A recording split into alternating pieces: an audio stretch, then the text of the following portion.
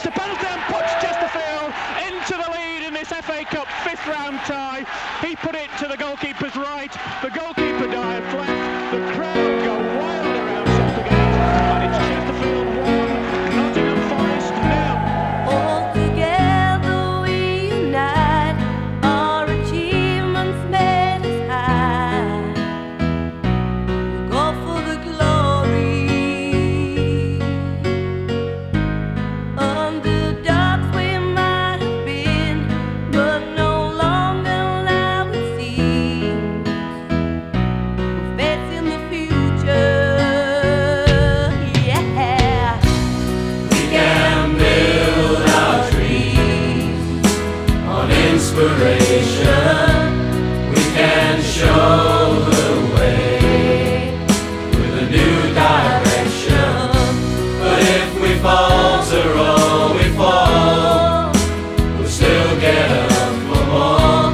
And when the writing's on the wall, we'll look back and recall records broken out of sight, keeping all our dreams alive. We're into the big time.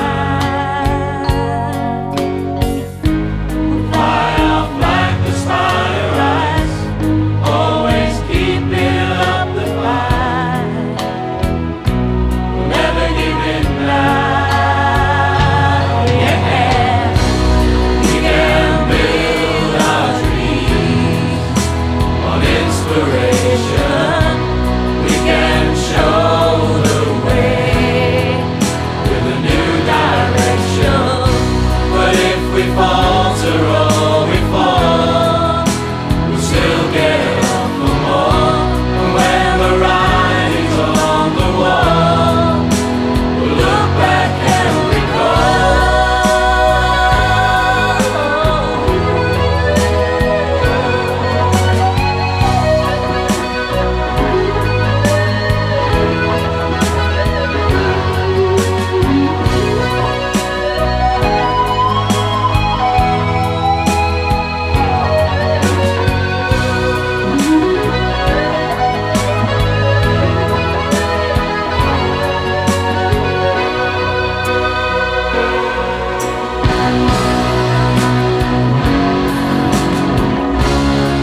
can build our dreams on inspiration.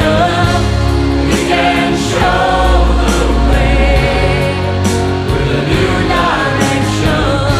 But if we falter or we fall, we'll still get up for more. And when the writing's on the wall, we'll look back and recall. We can build our dreams on inspiration. 1-0 lead. Tom Casey scored his third goal of the season, all 3 penalties, and history can only be seconds away, surely. Chesterfield do not deserve to do anything but win this game. John Howard's had some glorious openings. He's managed to squander a few of them, but he got the penalty that Curtis scored from. And Forest attacking, but Chesterfield is ever first in, and the final whistle has gone.